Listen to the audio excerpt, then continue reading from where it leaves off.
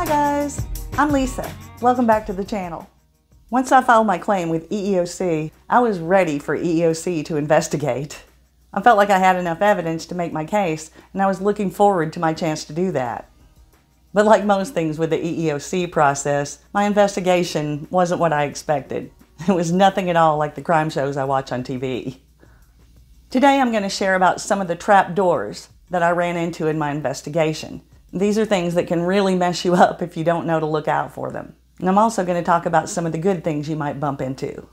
When I was writing these down, I actually came up with too many to share in just one video. So today is going to be part 1. Trapdoor 1, believing all investigators work for EEOC. My investigator was an independent contractor to NASA.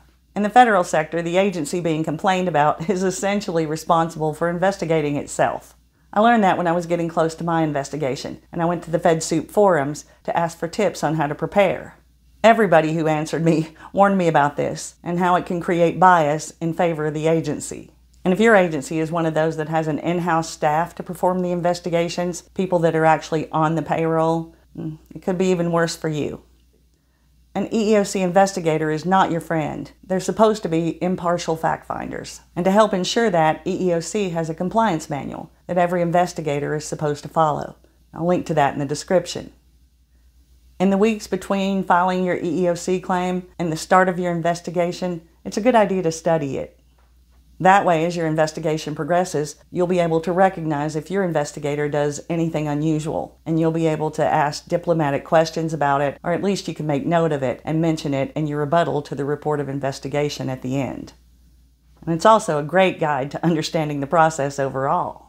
Trapdoor 2, expecting your investigation to resolve the dispute. The point of an EEOC investigation isn't to figure out who done it.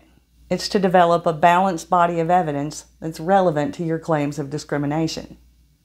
No matter how strong your evidence is, the investigator isn't going to find your employer guilty on the spot and tell him to stop the discrimination. Unfortunately, we don't get that. But what we do get is a body of evidence that's been gathered from both sides, compiled and vetted by a person who knows the process better than we do. And that can help a lot. My investigator was able to get detailed statements from every one of NASA's witnesses. I never could have gotten those on my own.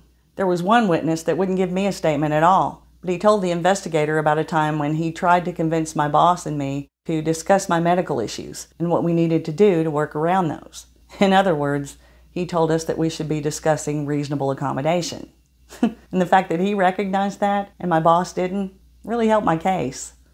I had a ton of evidence, but I didn't really have any idea how to pull it together into a coherent story that EEOC would understand.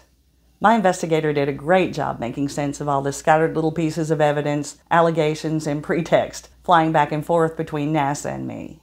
The report of investigation that she developed made it much clearer to me exactly how NASA had discriminated. And it also pointed out gaps in my case, which gave me a chance to fill those gaps with evidence before my hearing. And vetting the evidence was a tremendous help. My boss tried to bring in a lot of witnesses to vouch for her character and against mine. One of those was a very close personal friend of hers who wasn't in my chain of command. He was supposed to back up her pretext about me being frequently AWOL. He said he'd seen me leaving the office in the middle of the day all the time, and he kept notes about when I did it. My investigator asked me if I agreed he should be a witness, and of course I didn't. And here's a condensed version of the objections that I made. He didn't witness any of the discrimination. This person wasn't my supervisor, so he couldn't have possibly known when I was authorized to leave or not. I had some duties that required me to do things off-site.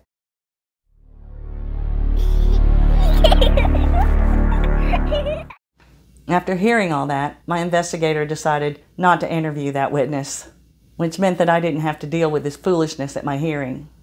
Trapdoor 3, failing to report new discriminatory behavior that occurred after you filed your original claim.